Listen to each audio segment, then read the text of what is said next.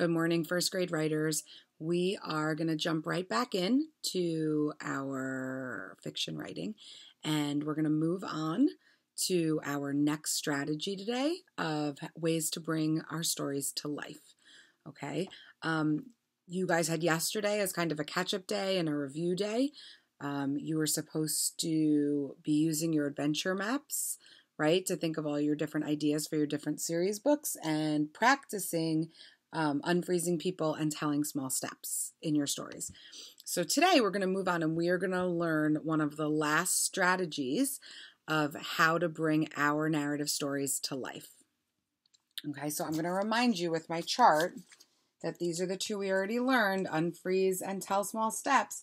And today we are going to learn, I'm going to jump up here for a second, we are going to learn our last strategy, which is to bring out the inside. We're going to make our characters feel and we're going to make our characters think. Okay, so just like when we unfreeze our characters, we make them move, we make them talk, today we're going to bring what they're feeling on the inside out. Okay, and we're going to make them feel and we're going to make them think. I'm going to show you how I did that in one of my stories. Now, if you guys remember, last week I had started a new story about Junior where his friend called and told him about a new pizza restaurant.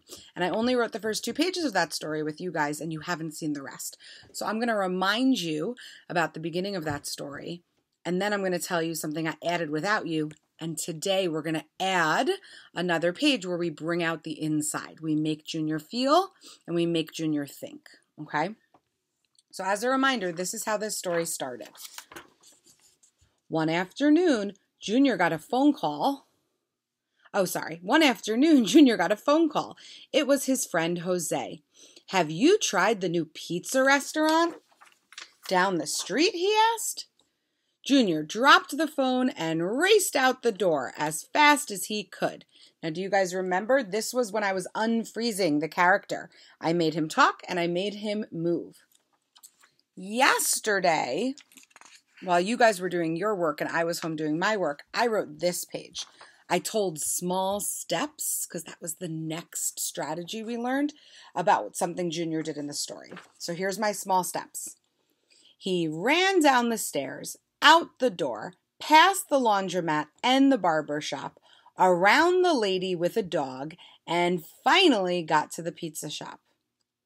You guys see what I did there? I gave so many details of all the different places he ran by and what he did. I told small steps to make it exciting instead of just saying he went to the pizza store, right? Okay. So now he ran down the stairs. He ran past all these places, around the lady with the dog, and he's finally at the pizza shop. So I want to think about the strategy, bring out the inside. I want to make him feel and I want to make him think. How do you think Junior would feel when he finally got to the pizza shop? Yeah, I agree. I think he would be really, really excited, right? He loves pizza and he just ran really, really far to get there all this way. And now he's going to get to have the pizza. So I think he's going to be really excited. And I also feel like he's probably thinking, I'm so excited. I get to eat the pizza. I hope it's good, right? Okay. So now in my next page, I want to make sure I share those things. I share with my readers how he's feeling and how he's thinking. So this is what I came up with. Let me know what you guys think. Here it is. Junior felt so excited when he got there. He thought, I hope this pizza tastes delicious, before walking in the door. So look, guys, I tell you how Junior felt, and I also tell you what he's thinking, he thought. And look at my picture. Can you tell that Junior's excited in that picture? The way that I drew it? His arms are in the air, his face is so happy, his mouth is open, and there's a thought bubble. And he's saying, I hope it's good. Right?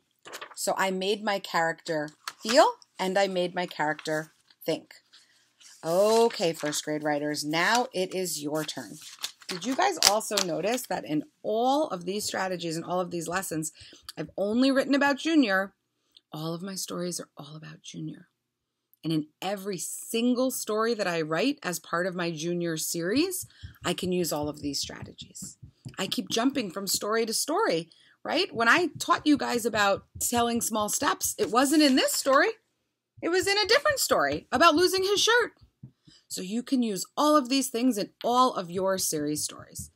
All right, go off, go try it. I cannot wait to see how you guys make your characters feel and think today.